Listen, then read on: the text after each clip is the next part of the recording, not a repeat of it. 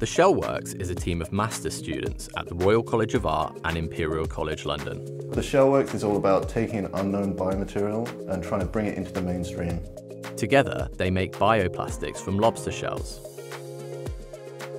The team is comprised of architects and mechanical engineers and product design engineers, and we all had this fascination with food waste, and specifically crustacean waste and fish waste, which is not often looked at from a design and engineering point of view. The shells of these crabs and lobsters will sometimes just go to a landfill where they can start emitting methane, and we were interested in whether there was a way to valorize that waste stream. Over 250,000 tonnes of crustacean waste are produced every year in the EU alone. That waste is equal to about 1,600 blue whales.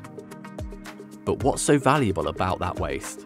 We found this biopolymer inside crustacean shells called chitin that you can treat in a certain way to extract and actually make a bioplastic from those shells.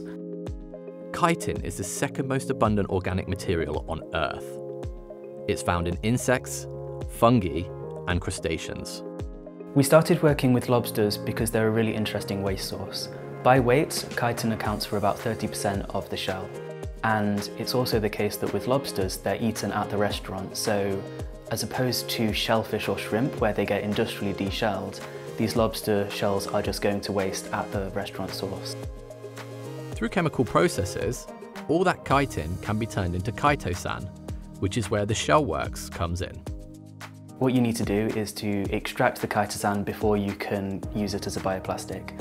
So the first stage is an extraction, which is this machine behind me. So we've designed 4 machines: Shelly, Sheety, Backy, and Dippy. The first machine is an extraction unit. We basically put in ground up lobster shells. It runs through a set of processes and out comes the powder, which is the chitosan. We will start with the shells.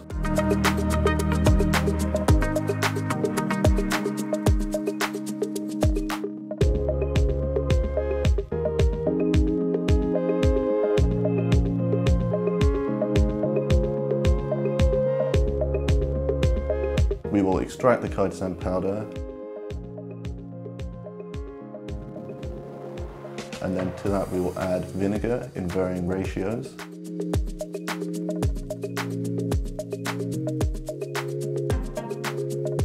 That will form a kind of chitosan bioplastic goop, which we will put into the dip forming machine. Each machine is kind of good for making a different thing. The sheet former obviously only makes sheets.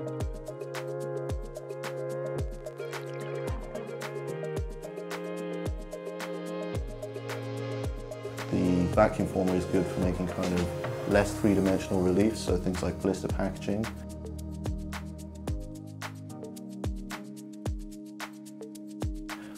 And then the dip molder is excellent for making really extruded shapes, so very three-dimensional objects.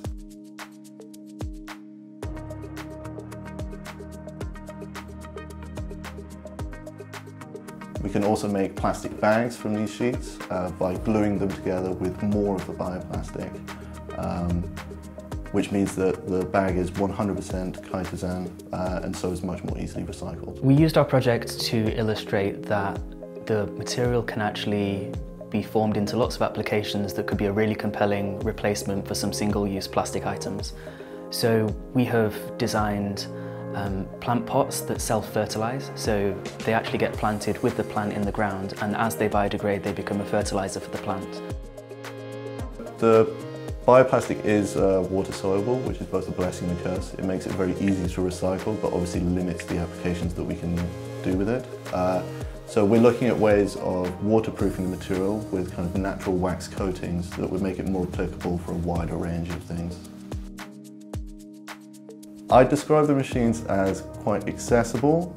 We've kind of designed them from scratch in workshops, so potentially other people could also build these machines. The project is all about bridging the gap between science and industry. We find that there's so much stuff out there in scientific papers which never actually makes it into industry, which is a real shame. So we've kind of taken inspiration from certain things that we've found in scientific papers and developed those into processes that might be scalable in industry to kind of really make this bioplastic something that could be feasible in the real world.